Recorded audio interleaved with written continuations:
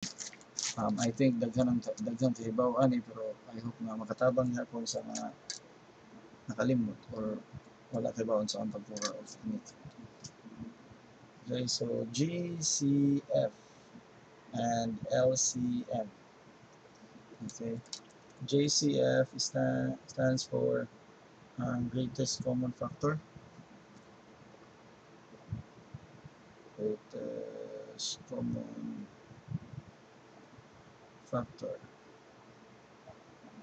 No need to explain on sana, and LCM is least common multiple.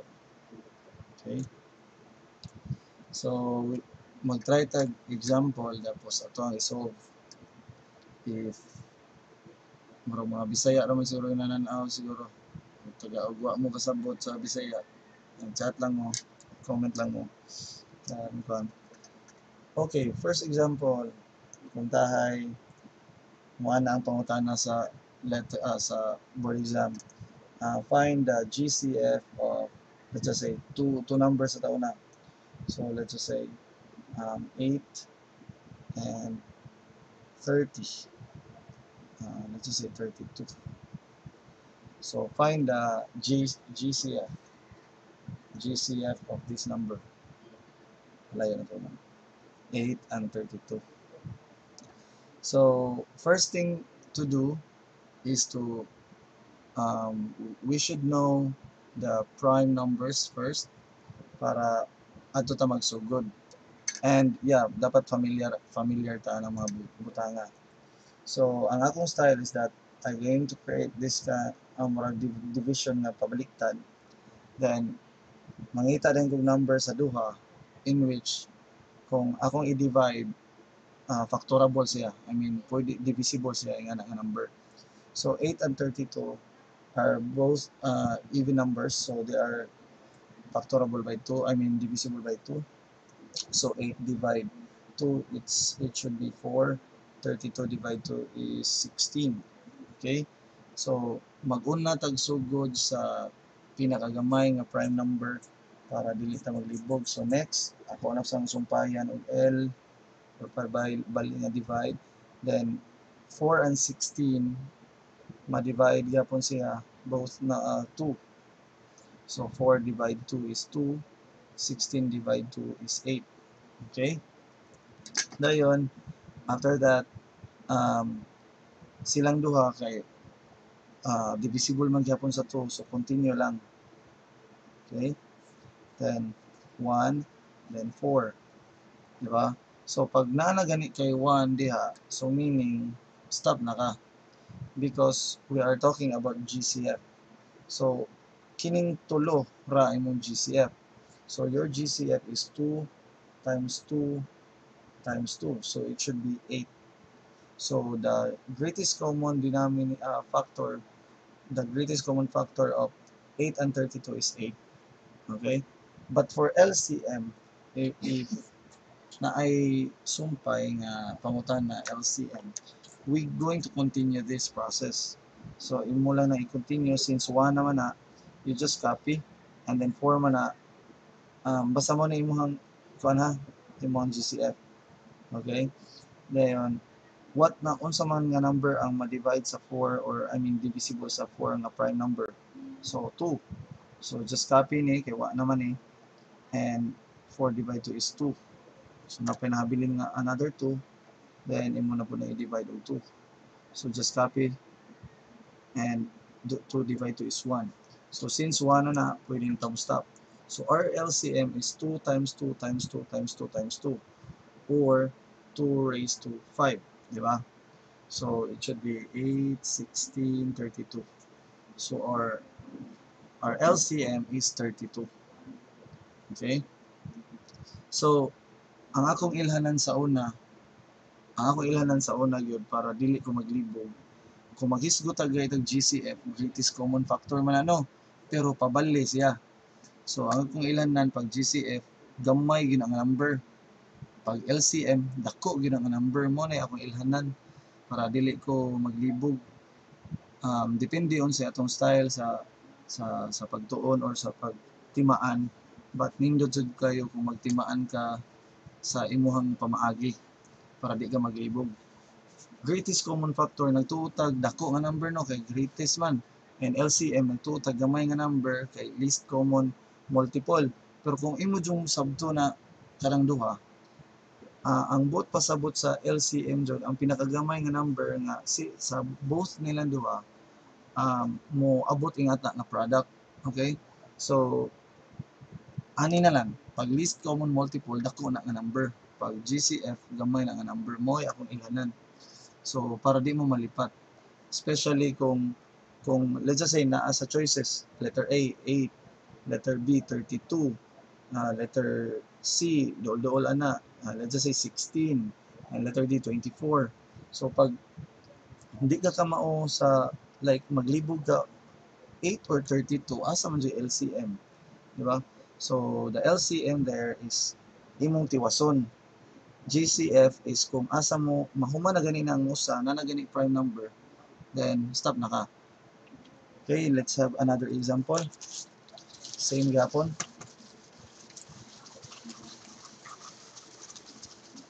GCF, LCM gapon ta. Okay, GCF, LCM. Okay, let's have 5, 35, and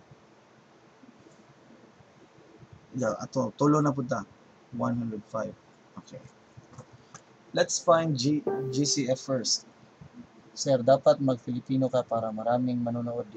Di nga kami maglilibog sa math things to you, but maglibog kami sa salita niyo po. Kahit Filipino lang po.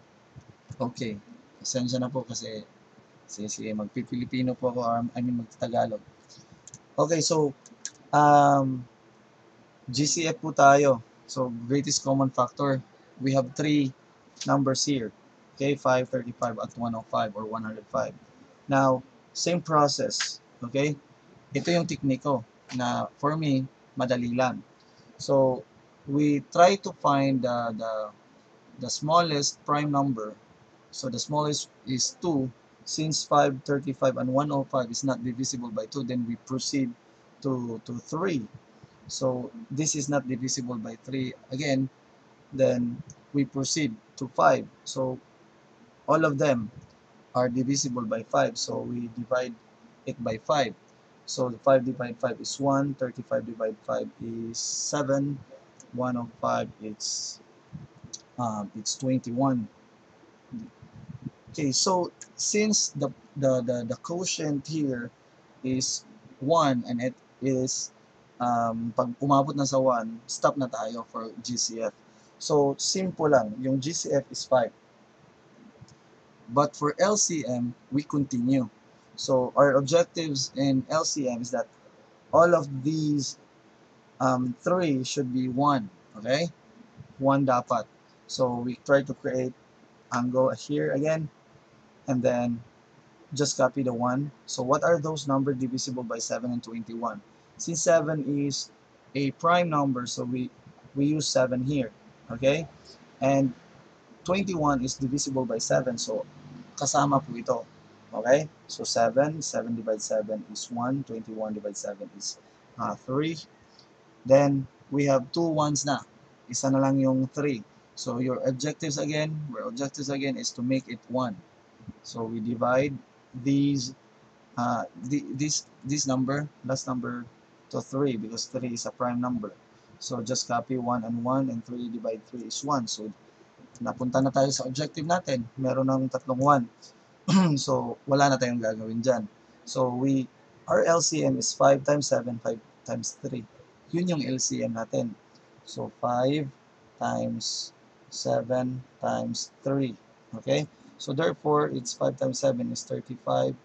35 times 3, it's 15, 3, 6, 7. 75. So our LCM is 75. Yun lang yun. Yun lang, madali lang, di ba? So GCF is 5 and LCM is 75. Okay. So next naman tayo. Try lang natin kasi sa math po talaga, especially sa mga BE Ed, yung hindi math major, para malaman nyo lang ha, ako, math major ako, tapos marami diyang math major rin na nanonood, at iba-iba yung style natin. But for me, para matuto ako talaga, I need to practice. So, ipa-practice na po natin yung dapat gawin, yung topic, kung ano yung pinupunto or ini-study natin for that day. Okay, LCM, GCF ulit. Another example, pwede kayong maglagay ng example dyan sa comment area or comment section, tapos i-try natin. Okay? LCM, GCF pa rin. And by the way, for math major, I guess, and I think, meron namang calculator. But for BEd, kasi may napababalita na hindi daw pwedeng gumamit ng calculator. Ewan ko kung totoo ba yun. Okay, next example, let's try bigger number. Let's just say 26, 80, and 100. Let's just say 122. Okay, no, let's just say 120. So first we need to find the GCF. If the question goes like this, find the GCF of these numbers. So pag nasagutan mo na, stop ka na. Okay? So 26, 80, and 120 are even numbers. So of course they are divisible by 2. So 26 divided 2 is 13. 80 divided 2 is 40. 120 divided 2 is 60. Okay? And take note, 13 is a prime number. So therefore, the GCF on these numbers is only 2. O di ba? Malalaki yung number natin. Di ba? Malalaki yung number, tapos 2 lang pala yung GCF. O di ba? May dun yung trick.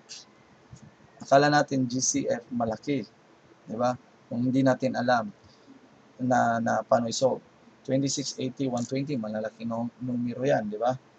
So, eto, 2 lang yung GCF. So, we proceed to LCM. Since this is prime number 13,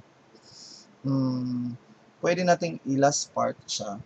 Pwede rin natin, kasi baka may 13 din dito. Pero I think wala naman.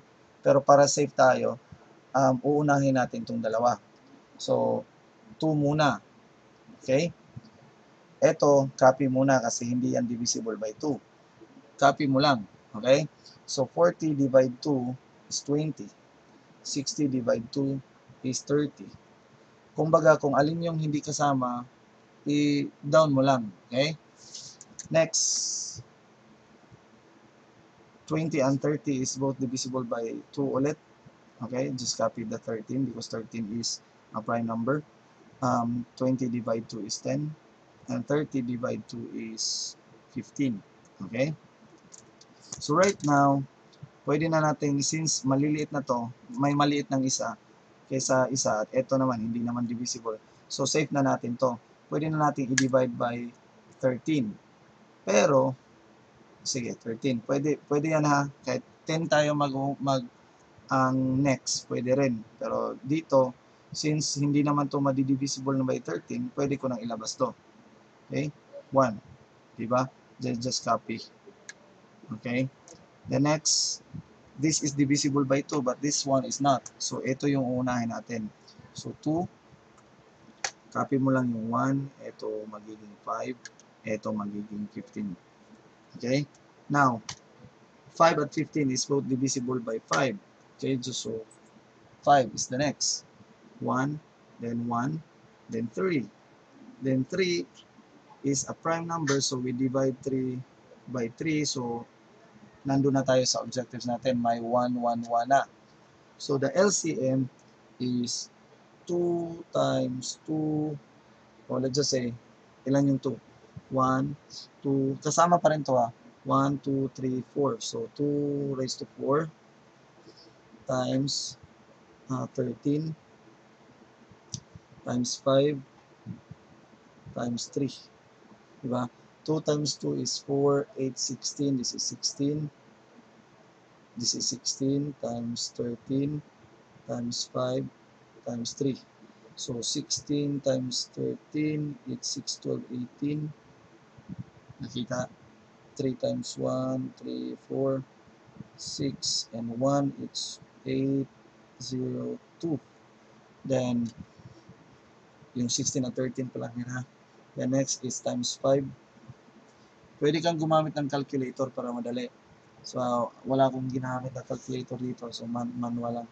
So, 40, 0, 4, 5, 10. So, 1, 0, 40, and the last is 3, 0, 4, 8, 12, 0, 1, then 3. So, therefore, our LCM is 3,120. Yun lang yung LCM. Okay? Malaki, di ba? LCM, akala natin least common, maliit na numero. Doon yung trick. Kumbaga, LCM, malaking number yon. Yung GCF, maliit. Okay? Yun lang yung dapat nating, ano bang tawag dito? Is ilagay sa isipan. Okay? Pag GCF, maliit. LCM, malaki. Huwag tayong ano sa tawag, palimla. Okay, next example. Last example tayo. Kung may tanong kayo, dyan, i-post nyo lang. Sana makatulong kahit konti. Mag-hi naman kayo dyan. Para di ako antukin. Ito na lang yung tao dito. Ito na lang yung gising. Thank you, Ma'am Placencia. Okay, next example. GCF, LCM pa rin. LCM. Okay. So what is the GCF and LCM of these example? Let's just say 6, 18, and 30, and let's just say 40. Okay. So same, 6, 18, and 40 are both divisible by 2. You're welcome, Ma'am Rivas, Ma'am Nosemi. Please, kung okay lang sa inyo yung math let review online na page ko, paki-like naman kung okay lang. Those are divisible by 2, so 6 divided 2 is 3, 18 divided 2 is 9, 40 divided 2 is 20. Okay? But then, itry natin, hindi tayo magpo-40. Gawa tayo ng ibang number na magiging divisible by 3 sa baba. Wait muna. Okay, 36 kaya. Okay. 36 divide 2 is 18. Okay? Try natin ha. Ito yung original number. Now, 3, 9, and 18 are both divisible, o silang tatlo are divisible by 3. So, 3 divide 3 is 1, 9 divide 3 is 3, 18 divide 3 is 6, 12, 18, yeah, 6. Okay? Now, 1 na, prime number. 3, prime number. So, of course, ito lang yung GCF natin. So, 2 times 3 is the GCF. So, 2 times 3 is 6. So, GCF is 6 only. Okay? Now, we continue in order for us to check the LCM. Okay? Just copy. 3 and 6 are both divisible by 3. So, 3 divided 3 is 1. 6 divided 3 is 2. Okay? Objective, dapat lahat ng nasa baba is 1. Okay? 2. Copy, copy. 2 yung nilagay ko kasi 2 is a prime number. We divide it by 2, so we get 1. So, tapos na tayo. May tatlong 1 na tayo sa baba. So, 2, 3, 3, 2. Kasama pa rin yan sa LCM. So 2 times 3 times 3 times 2. So 2 times 3 is 6. 6 times 3 is 18. 18 times 2 is 36. So therefore, our LCM is 36. Okay, di ba? Daikin! No, no. Ito yan, sorry. Okay. So, eto po. Thank you rin po sa lahat. At thank you na gising pa kayo. Okay, ito po yon. Yung GCF natin 6, LCM 36. Kung meron po kayong gusto na topic na ano natin, i-discuss or kung alam lang natin yung topic, pwede nyong ilagay dyan ngayon kasi di pa ako inaantok, di ba? Okay. So, eto na po yun, yung kabuuan ng GCF LCM. Let's try 4 numbers. 4. Pero, nung nag-take ako ng board exam, konti lang yung kumbaga, malapit mag-top pero, sa proof ed ako nadali. Pero, munti ka na rin. Sa math, hindi, to be honest, hindi masyadong marami na ano ba tawag dito, baka sa pandinig nyo baka naman sobrang kaki ko. Ano bang tawag dito? Hindi naman madali pero hindi rin mahirap kumbaga. So kung nag-aaral lang talaga, okay lang naman yung level of difficulty. Pero meron ding mahirap-hirap na mga questions. Diba? So, na-try ko sa GCF at LCM, wala namang 4. 3 lang yung pinakamarami. Pero try natin 4. Matrix multiplication po. Wow, matrix. Siguro math major to si Ma'am Rivas. For math major saka sa let's just say Gen Math, wala masyadong dun sa mahirap na topic. Sa differential calculus nga lang, isa lang sa amin. Yung integral, wala. Marami, business math, algebra, tapos ganito. Sa Gen Math to. Sa Gen Ed. And what else?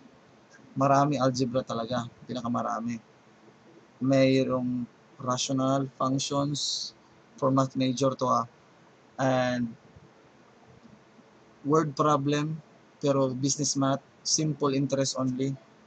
Isa lang yung compound interest na lumabas sa amin.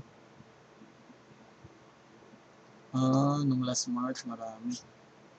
Sige, i-check ko yan, tapos hindi mo na ngayon. Okay, kasi dapat paghandain yan, kasi baka magkamali tayo, di ba? Worst naman yung magbibigay tayo ng tulong, tapos mali pa. Okay, try natin 4 na numbers. What if 33, 9, 27, tsaka 18. Okay? So, GCF at tsaka LCM. If we could check sa kanilang 4, ito lang yung divisible by 2. So, after sa prime number na 2, ano ba yung sunod na prime number? Diba? 3. So, etong 4 is divisible by 3 sa tingin ko. Diba? So, we divide it by 3. 33, I think it's 11. 3 divide 3 is 3. 27 is 9. Diba? And 18 is 6. So, 11 is not divisible by 3. So, therefore, 11 is a prime number as well. So, stop na tayo dito. So, the GCF on these numbers is 3. So, for LCM, we continue. Pwede nating ilabas yan kasi maliliit yung mga number. So, 11 is a prime number. So, we divide 11 into muna. 1, copy the 3, copy the 9, copy the 6, kasi hindi naman yan divisible by 11. So after that, we proceed.